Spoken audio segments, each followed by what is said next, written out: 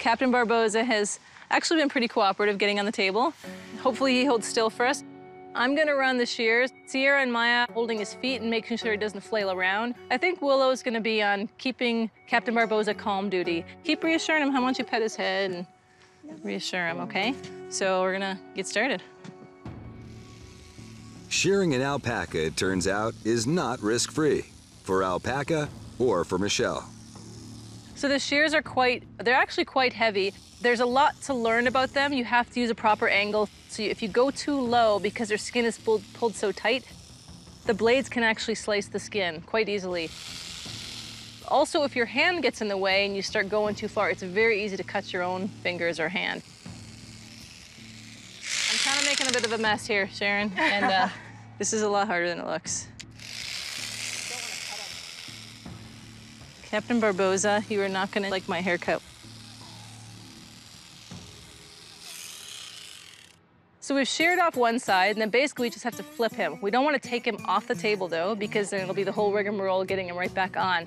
So what we're gonna do is, I'm just gonna reach over his back and haul him up, and they're gonna kind of pull his legs and the rest of his body out, and we're just gonna basically flip him right in space. Whoa. 1, 2, 3. Flip him. Here we go again.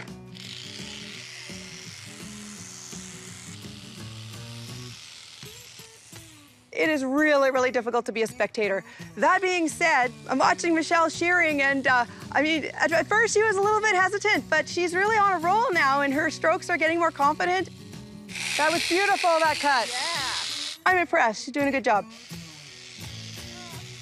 Hey, my work here is done. Hurry, get him out of here. Poor dude. Okay, there you go. Whoa, you look way better. Well, Hi, buddy. well, sort of better, huh?